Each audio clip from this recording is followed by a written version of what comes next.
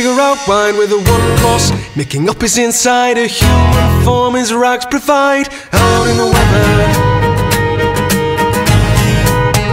Well, since the last album, Up From The Deep, which came out in 2010, we've sort of gradually been putting together new material and writing new songs, new tunes and stuff. So I guess once you've released an album, you've got the novelty of about 6 months of, oh, a new album, and then after that then you kind of start thinking about the next one and, you know, difficult third album, what we're going to do and what do we want it to sound like and what's going to go on it. So we started thinking about all the songs and stuff, but we also thought it would be nice to have something that's a bit of a different approach this time because we'd done the last 2 records, recorded them ourselves and had somebody else mix it. So we thought if we do that again it could end up just sounding the same as the last 2, so let's do something a bit different for this third one. And, yeah, Julian Simmons was the producer. We came across him because once we'd decided that we wanted to work with somebody else, we started doing a bit of research. We specifically wanted somebody who wasn't necessarily in the folk sort of idiom. So we sort of looked round and we were just really impressed with Julian's all the previous things that he'd done, and there was a real mix of stuff as well musically. So we thought he was obviously quite adaptable in terms of genre. Here lies the body of a high-ranked man with a stone so plain, buried in a cemetery in Kensal Green in Victoria's reign. Tell me your secret, Dr. Jane.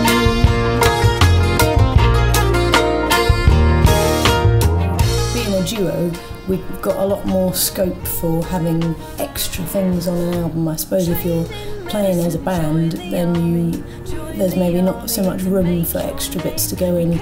But we've been very fortunate in the people that we've managed to convince to come and play on this new album. Fantastic players.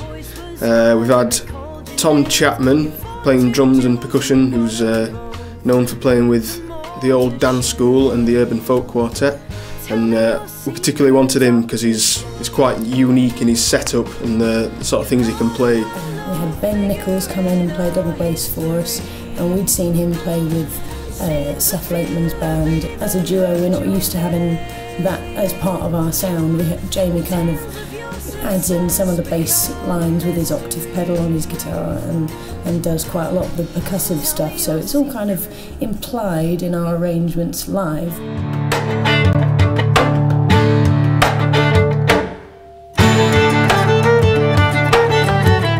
Very pleased to have Larkin Poe playing on the album, from Georgia, playing lap steel and mandolin and vocals on some of the tracks.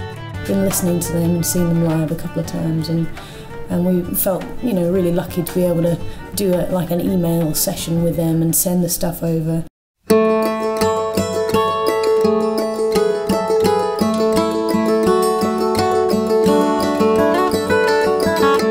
Add this to the list of times you've saved my skin.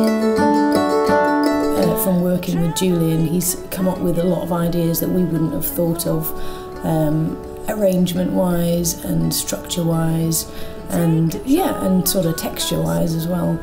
Is wearing thin, saying nothing taken, nothing owned.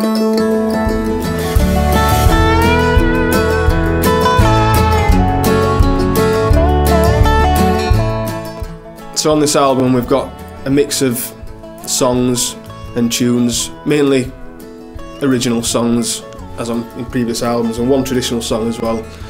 You know, it's still the same. The root of what we do is, you know, we're really big on stories, and we like a good story, and things that are, you know, personal as well, personal family stories and things like that. So quite diverse subject matter on this new record. This album's a step up from the last one, definitely, both musically and sort of audibly as well in terms of the production. Through yellow it shows in the rapeseed glow. He fails at the only thing he knows.